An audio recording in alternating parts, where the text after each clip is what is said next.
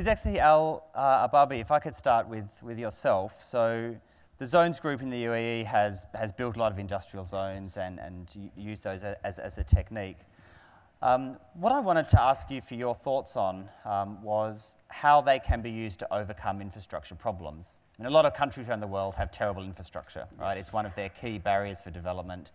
I guess particularly if we think about, well, Africa is a great example. It's the key barrier to developing a manufacturing sector there is bad infrastructure. Can zones overcome that by themselves, or is integration with the surrounding geography a must? First of all, Simon, right? Yes. Thank you for inviting me here. I hope that will add value to the audience with the information that we'll give out. I think without your partners, you're not going to achieve what you're looking for. It is a true partnership between the private sector and the government to implement sustainable infrastructure. As ZonesCorp, where we come with partners to develop the infrastructure, taking loans from the financial institutions, developing the infrastructure, and working to attract investors to develop these industrials. So with this model, sustainability is a key. Mm-hmm. You need a partnership. You need a financial model that works. It's a win-win situation. Without it, you're not going to achieve a sustainable infrastructure. And on the other side, on the government side as well, the government have implemented so many policies developing sustainable infrastructure and developing institutions like Masdar MIT institution to develop technologies toward sustainable infrastructure, not only sustainable technologies. So from the government's perspective, we're investing heavily in the education sector to develop technologies for sustainable infrastructure. From an enabler like ZonesCorp, we partner with the financial institutions to fund this sustainable infrastructure for the private sector to come and develop their financial projects on them. So it's an organic thing. Every piece of it plays a big part of making the infrastructure sustainable. And what's the role of zones in that process? Can a zone create its own infrastructure to, say, provide a good port in a country that doesn't otherwise have one? Or do you need good infrastructure in the country first before a zone can be successful? I think that's a fundamental question and a very basic one. The government needs to have the sustainable and world-class infrastructure for the private sector to nourish. Give an example in Abu Dhabi and the neighboring countries. We're investing heavily in our infrastructure like the airport, like the port, Kizad, as well as the power generation projects. This is all to improve our economy and to enhance the private sector growth in the future. So without putting in place the right infrastructure from the government side, you will not achieve what you're looking for from the private sector. And the government responsibility not only to fund these projects on its own from the budget of the government, you have to be smart enough for the private sector to even participate in funding these projects. Mm-hmm. When I say the private sector, I'm saying the financial institutions needs to play a big part of funding these projects to develop this infrastructure, like the airport, like the port. Mm-hmm. These projects can generate money for the government. These projects can create jobs and wealth for the emirate.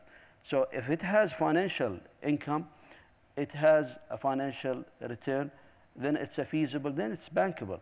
So it's a chain of thing that once you put in place all the pieces, thinking of the future and making it sustainable, it works for the banking sector and the financial, it works for the government, and building an infrastructure for the private sector to come and invest in. Okay. You see, that the financing point is a very important one, and it's a good opportunity to bring in Hans-Peter Egler from the Global Infrastructure Basel. And Hans-Peter, if I think about the global economy at the moment, one of the key factors is, or the characteristics, is a big savings glut. Yep. So interest rates are very, very low. One reason for that is that we have a lot of savings going around looking for returns. It doesn't have a lot to invest in. Big savings rates in developed markets, in Europe, and particularly also in East Asia, Japan, China. Also, I mean, here in the Gulf is also a big source of global savings. So we've got all these global savings sloshing around looking for a home. We seem to have a massive infrastructure deficit all around the world. No shortage of places that need better ports, better roads, and these are things that will probably pay for themselves with increased economic activity. So what is the problem? Why? There seems an obvious solution there. Yeah. Yeah. You pointed out the right points. Actually, the situation today is we have a huge liquidity of money in the market, immense needs. I mean, we have to think that by 2050, the infrastructure which is needed there, only a third part is created now. So 75% will have to be still established. So there's a huge market opportunity.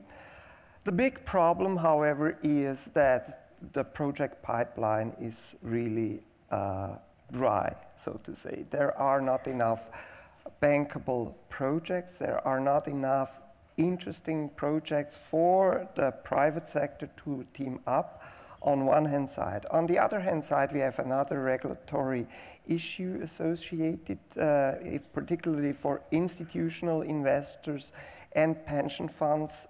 Today, it's still very difficult to invest outside their own countries and up to a certain percentage, because today it's limited only to a few percentages they can invest in these alternative investments, as they are called now. Infrastructure is a part of alternative investments, such like raw materials and other investments. And therefore, it's also very difficult for private sector and asset managers to really invest in also existing infrastructure projects. So we have on one hand side a lack of projects and a lack of possibilities to re-inject money, because all infrastructures would, all investors would like to have liquid assets and not too many bound assets. And therefore, it's important to have a possibility to inject money and to take out the money again if needed for all individuals. So this is a structural problem we are facing. In addition to that, a lot of countries have not yet developed such strategies as His Excellency was explaining before, a real understanding on how to work together between the public sector,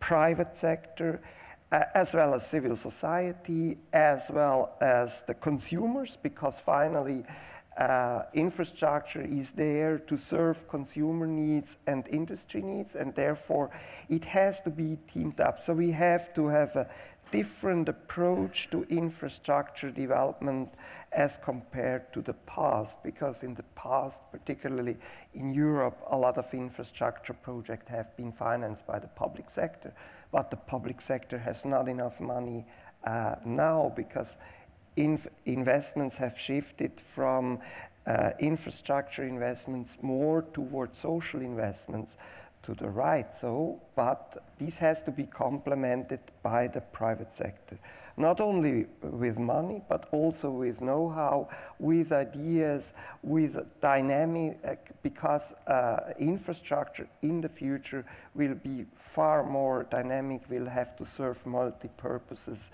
and not just one. And we have to take into consideration much more, or many more elements from the environment, because environment bears risks, as the social sector also bears risk, and these risks have to be mitigated via sustainable and resilient infrastructure projects in the future.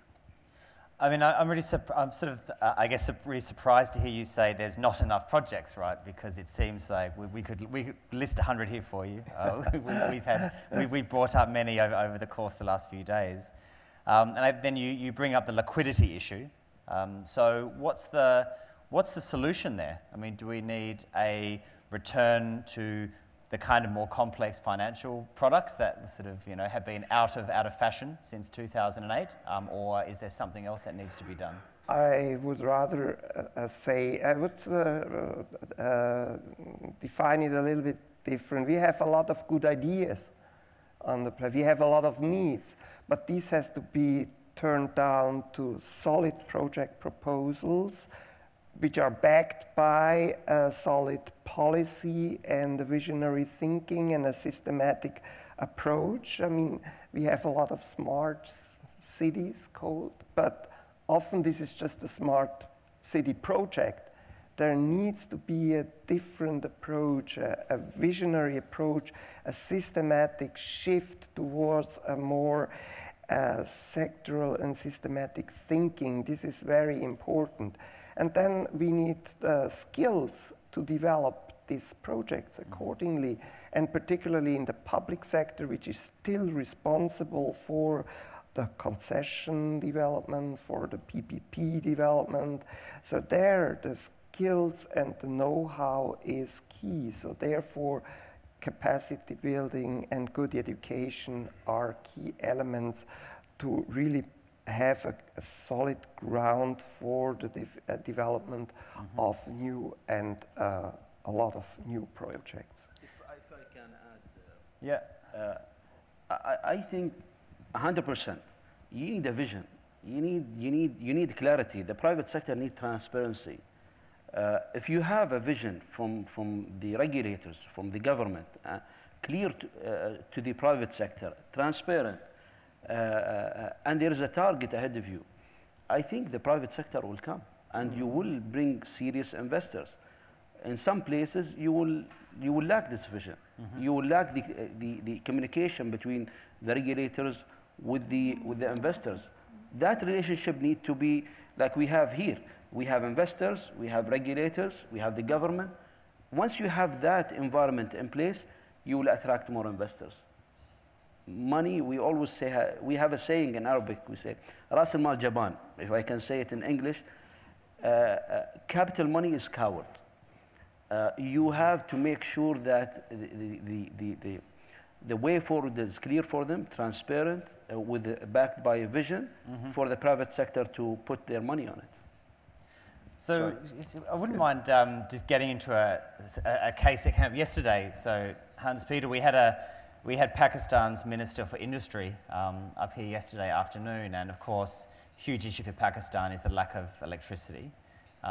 So, okay, there's a need, right? So we know there's a need there, and we know that the economy's growing pretty fast, could certainly grow faster if they had a better electricity supply. So what specifically would, say, in that example, be needed to turn that need into a bankable project that could attract savings? I mean, Pakistan is a good example. This was one of the first countries having established the PPP and BOT a regulatory framework, but then some political unrest showed that this is very difficult to invest in certain countries. So it's a key element. So you need to have, as an investor, you need to have security. You need to have a clear vision of a strong regulatory framework. Unless you have this in place, it will always be very, very difficult. So you can nowadays watch the doing business reports from the World Bank. You have all the indications. You understand how difficult or how easy it is to establish businesses, to do business in countries. So this is now very transparent. You can compare between the different economies, and then you obviously go where the rating is best and you invest there. Let me now bring in Dr. Ibrahim while we've been talking about the energy sector. So you're now with the World Energy Council. Energy has got a lot of challenges. There's a lack of supply in many places, climate change and sustainability, big requirements needed to change the energy sector. From the perspective of us here thinking about manufacturing, of course, we're thinking about topics like electrification of vehicles and how power sources in manufacturing might change over the future. From your perspective, like being involved with many different countries, sort of planning and thinking about their energy systems, what keeps global energy leaders awake at night? Okay, thank you very much. And I think the issue of energy is no more a local issue. It's really a global issue.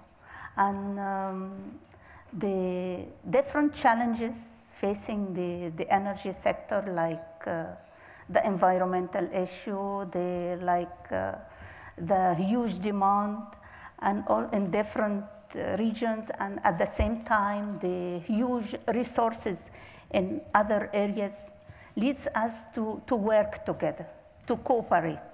And as World Energy Council, we set what we call the energy trilemma that includes energy security, energy access, and the environmental dimension.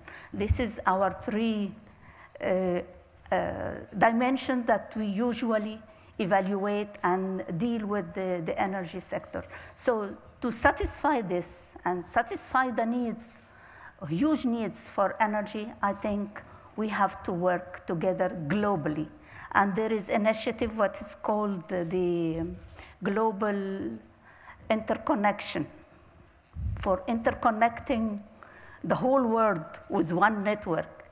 Sometimes we feel that it is something cannot be achieved, but I personally believe that we can do something like that.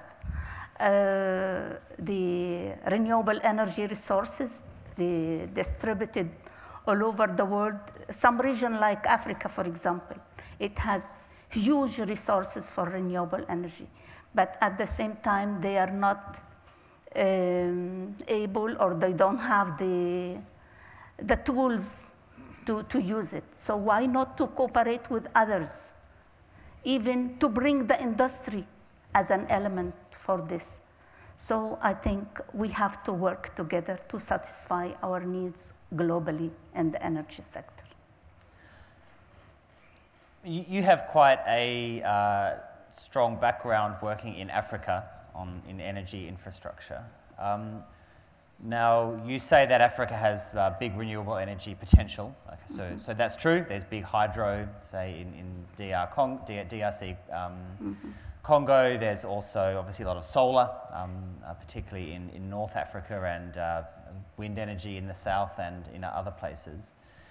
But at the same time, isn't the reality that the sort of financing that requires and the speed at which energy needs to be delivered, it's just not going to be possible to develop a sustainable system. And what we're actually seeing today is just a continuing build of fossil sources in Africa.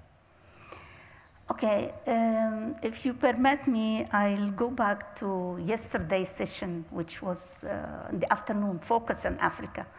And we can remember that all the panelists stressed that the integration is one of the most important issues for Africa, for development in general, and for industrialization and manufacturing development in the continent. And this is why, as I was the commissioner responsible for infrastructure and energy in the African Union Commission, and we were dealing with this issue of infrastructure. And we realized that from the beginning that we should go regionally. To develop something in the national level is not the working method for our development as a continent. So that the concentration or the target was to have regional projects, to have the interconnection, to create regional markets, not only for energy, but for all other areas. And also to use and to pool the resources available and the capacities available in the continent. So this created a strategy for Africa, led by the African Union, to put the program for developing infrastructure in the continent up to 2040. Mm-hmm.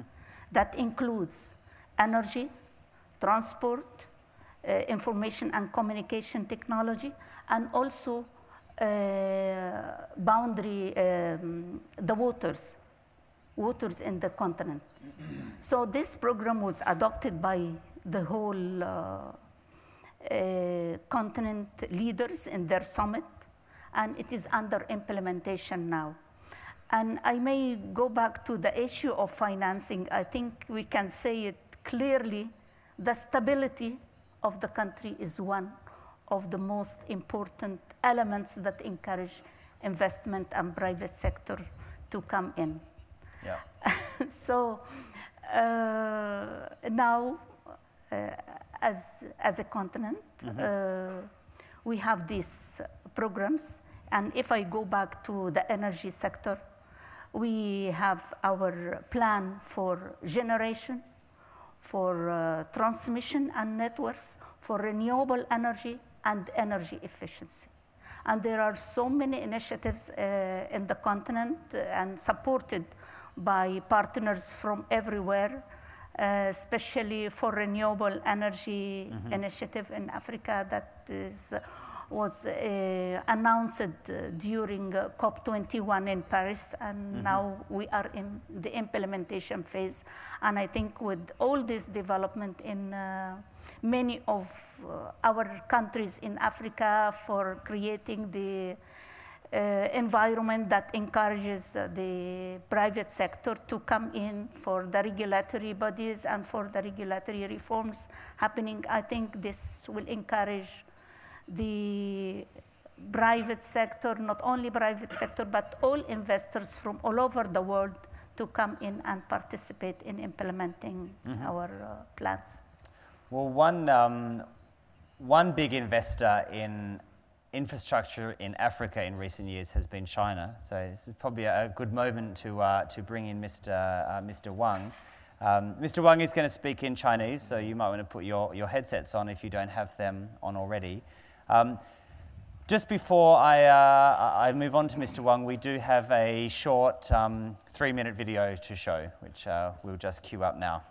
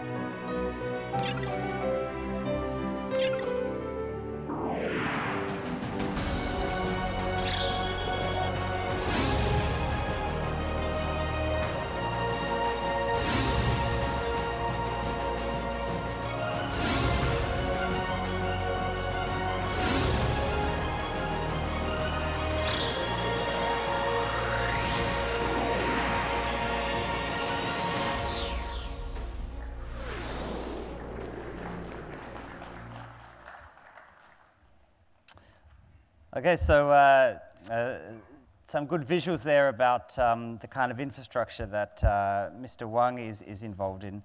So, Mr. Wang, you work for the China Rail Rolling Stock Company, so I guess like many companies in China, it's one of the world's biggest in its sector, and one that has been investing abroad in recent years.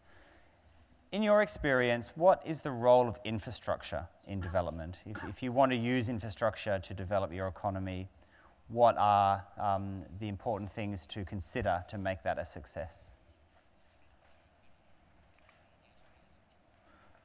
首先，非常感谢主席给了我提供这么一次和大家交流学习的机会，也很荣幸和大家能够分享中国在制造业以及基础设施建设方面的一些经验。大家都知道，中国已经成为全球第2大经济体，那么制造业和基础设施的建设，在中国的国民经济中占有非常大的这个比重。特别是轨道交通这个装备的制造占有很大的这个比例。我下面想用几组数据给大家做一个说明。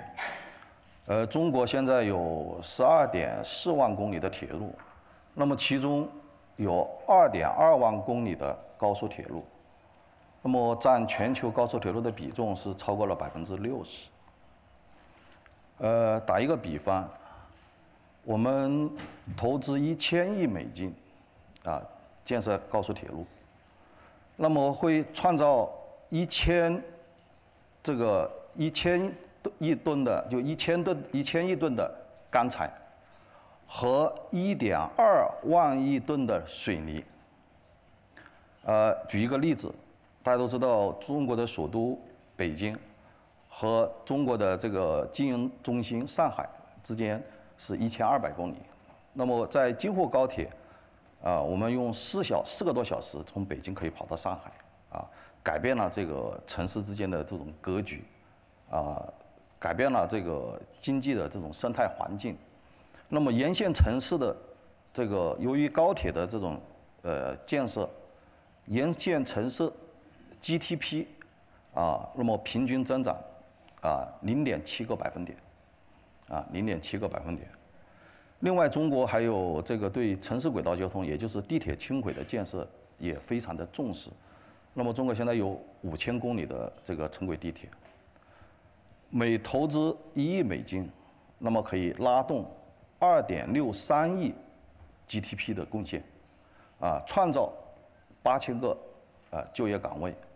那么去年2016年，这个轨道交通，我们中国的这个客运的发送量是27万亿人次，那么其中高铁是14.2万亿人次。那么也就可以说明，这个轨道交通的发展对中国经济的促进作用是非常巨大的。另外还有一个，从制造业和工业发展的进程来看，因为高速铁路是一个大的系统工程，它涉及到土木建设、机械、电力电子、信息技术、材料、控制等等诸多学科。同时，它也是一个非常长的一个产业链。高速铁路就高速列车大概有1万多个零部件，有几万个这个中小企业为我们这个配套，所以整个的产业链非常的长。那么创造的就业机会也多，那么为国民经济的发展的促进作用也是非常巨大的。所以通过这几组数据可以表明，那么轨道交通高速铁路基础设施的建设，对一个国家的经济实力的增长具有巨大的这个促进作用。高速铁路也是一个国家综合实力的一个体现，更是制造业技术水平的一个表征。谢谢主持人。Right. I'm going to soon come out to the audience, so please do get ready to stick your hand up with some questions for either the whole panel or one member in particular. Just one final question from me before I go to the audience. So, Mr. Wang, you spoke about the benefits that high-speed rail can bring, but wouldn't you think that high-speed rail is not a priority for most countries? I mean, if you're a developing country, things like roads and ports, energy, water are probably going to provide much bigger dividends. High-speed rail is expensive even in wealthy countries. They often find that the projects don't bring a lot of value. Why should rail be prioritized? 谢谢您提了一个非常好的问题。我认为轨道交通它是多种模式，就是交通是一个多种模式的一个综合体，它有航空、飞机，有高速铁路、城际铁路、城轨地铁、轻轨，还有公路、水运等等。根据不同的国家情况不一样，可以选择多种不同形式的这个轨道交通这种运输方式。昨天这个迪拜路交通局的局长对迪拜的交通做了一个非常美好的这个描述，我非常的这个赞同。比如说阿联酋这个国家，从迪拜到阿布扎比120公里，如果说我们有高速铁路的话，20分钟就可以从迪拜到阿布扎比。而且这种同城的效应就非常的明显。举一个中国的例子，这个中国的北京到天津，120公里。那么现在我们2008年第一条京津城际铁路开通以后，从北京到天津20几分钟，不到半个小时。那么现在我们在天津居住可以到北京工作，在北京工作可以到天津工作，那整个改变了一个城市的格局，说它产生的这种益处的边际效应是非常巨大的，也改变了人们的这种生活习惯。现在中国的老百姓离开高铁这个生活没法过觉得是一个缺失。那么作为发展中国家来说，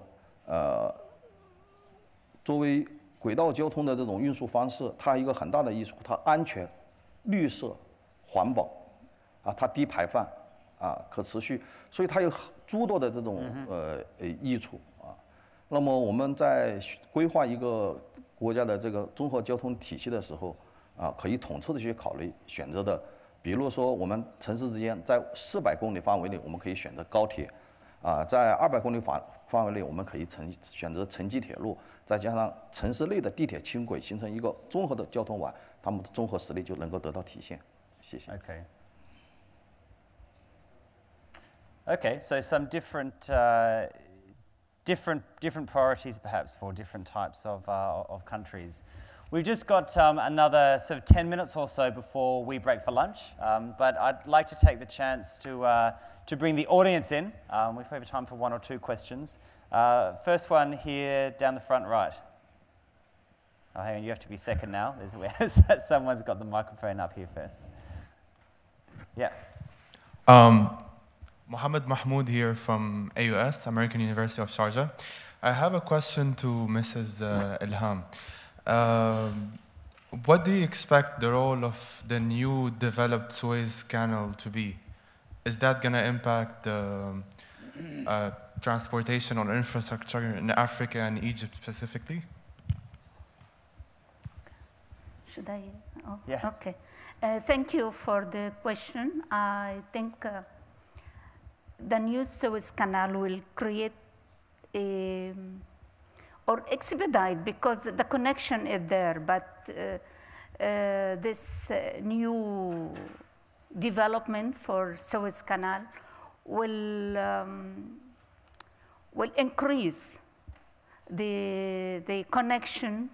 And I think we all know the importance of Suez Canal.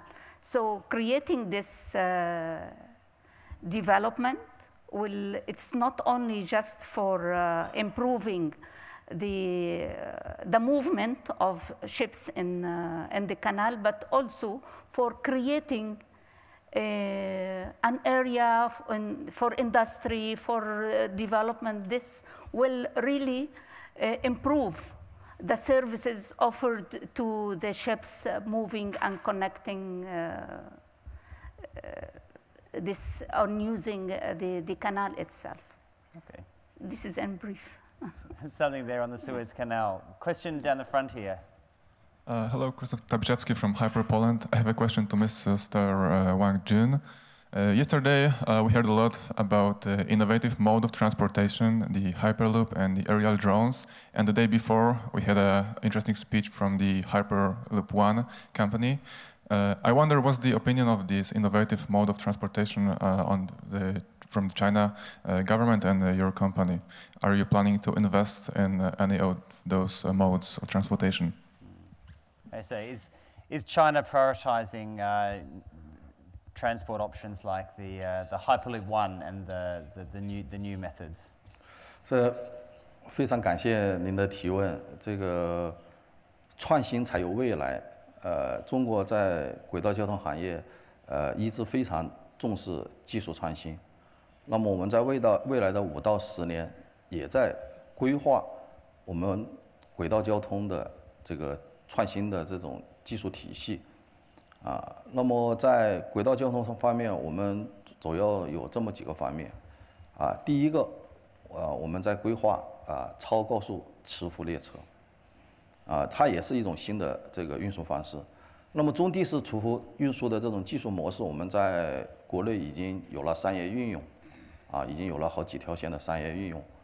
那么我们在高速磁浮，我们在上海的这个浦东到上海的机场，我们有一条高速磁浮。那么我们未来可能在更高速度，比如说我们600公里的超高速磁浮，也是我们未来5年的一个规划。另外，我们通过这个磁浮技术加真空管道，那么我们超这个高速的列车也在规划和研究之中。当然，轨道交通速度是一个方面，实际上轨道交通的技术创新还有诸多方面需要解决，比如说智能化我们这个信息化、云计算给旅客带来这个超值的这种服务，比如说低碳、绿色、环保、节能，比如说给旅客提供一个移动的办公环境、娱乐环境，让他们在车上就是可以生活和工作给客户带来这种超值的这种价值为客户做好服务等等，在诸多方面我们都有规划。我可以告诉大家，欢迎大家2018年在柏林的轨道交通展去参观我们中国中车的展台。到时我们有很多的新技术在2018年的柏林轨道交通展予以发布。谢谢。Yeah. Well, if you do go to Shanghai, I can recommend that magnetic train as a way to beat Shanghai's traffic. Although I wish it went a bit further into the city centre, but maybe in the future. Any other questions from the audience for our panel here of infrastructure experts? One in the middle down the front. Oh, actually, my mic. Okay, all right, and then we have a question at the back and then another one down here on the right. So we'll do a triangle of questions. Maybe if you each ask your question and then we'll take them as a panel. Right, yeah. right. Hi, my name is Bob Sorensen with PwC here in Abu Dhabi, and I got a question for Mr. Ahbabi, if I said correctly. If we look at the UAE, there's a couple of regions that get a lot of attention, and some of the regions get less attention. How do you see the role of your organization to expand the economic reach within the UAE? So there's so much focus on Dubai and Abu Dhabi, but we've got Elham and we've got the Western region. How would you like to facilitate the economic development in these regions? Okay, so regional development in UAE, and there was a question up the back further. Yeah. Yes, From Masdar Institute. I have a question for Mr. Wang Jin, and I want to ask about the process of implementing high rail or metro or a train in existing cities. How is the procedure for occupied cities? How they deal with these situations, as in Abu Dhabi, if we want to apply these plans or these networks. Thank you. Okay, and then finally, question down the front. Yeah. Yeah, hi, good morning. When we talk about infrastructure investment, it's a long-term investment by nature. It's 10, 15, could be 20 years plan and execution. But living in an environment of high uncertainty, and we talk about rapid technological changes, economic and political changes, what we saw in the US, Europe, the Arab world in 2011 onwards. How does a decision maker take those uncertainties into consideration when making a call on infrastructure? Thank you. Is that directed to anyone in particular or general question? It's a general question. General question. Okay, thanks. So we had 3 questions. One about regional development, so in the case of the UAE, how to do things outside of Abu Dhabi and Dubai. One for Mr. Wang on how do you build a rail system in an existing city that maybe has no space for it. And then one for the whole panel, I think, around uncertainties in infrastructure development. Maybe Mr. Ahbabi, if we start with you. The Abu Dhabi plan and the economic vision for Abu Dhabi calls for the development of every region. Call it the Al-Dhafra region, the Al Ain region, as well as Abu Dhabi. We have mega projects in these 3 regions. We're not favoring any of the region over the other. But you also have to respect and consider the capital investment and the investment society. They go for the most attractive in terms of return first, and then they go to the other areas. We, as a government, in the plan, in the economic plan, we make sure that we diversify the field of investment. We send some investment that does not require the port, for example, or closer to a major city like Abu Dhabi. We send it to Al Ain, like agriculture, like the construction materials. We move that field to Al Ain region and other sectors as well. And we go to when we go to the western region or the Al-Dhafra region, we tend to push the petrochemical industry to be on that region. To create jobs, we understand that industrial project create jobs, create investments, create wealth in the area.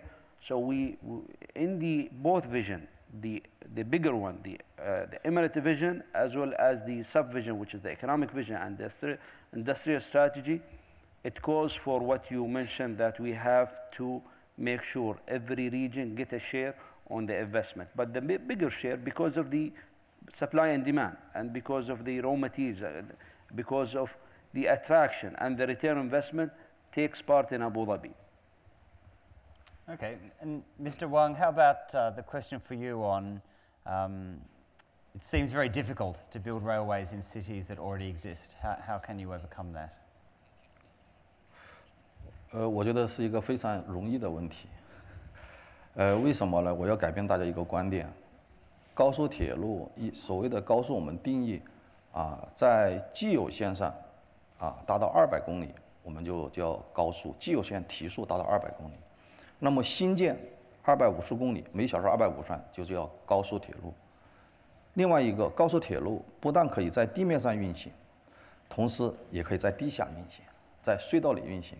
所以，已将规划好的这个城市，我们可以在地下运行，然后出了城以后，我们可以跑到这地上运行，这种不同的这种规划和结合。讲一个中国的实际例子，大家都知道，中国的武汉到广州，全长是1260公里，有226个隧道，也就是相当于在地下，实际上它是一个山林的隧道。我们持续了3年时间，350公里运行，而且安全可靠。所以我从专业的角度来讲，这是一个不难的问题，是可以解决的。谢谢。Okay, there you go. Simple answer. Very practical. And for the final question, Hans-Peter, if I could bring you in on that. Some question marks around, well, uncertainties in infrastructure. How do you build a project that might have a life of 30 or 40 years when you don't know what the future will look like? Yes, actually this is the major issue, and there we have an interesting situation also all around the globe. We have heard stability is the key word, so politicians have to understand stability as the motor of growth, of economic growth, social development, and finally also sustainable development. And therefore, it's very important also maybe to change all the linkages between politicians and civil society and stakeholder management. So I would say we have good examples in Europe where I would say a bad stakeholder management has showed a political result we have now to overcome.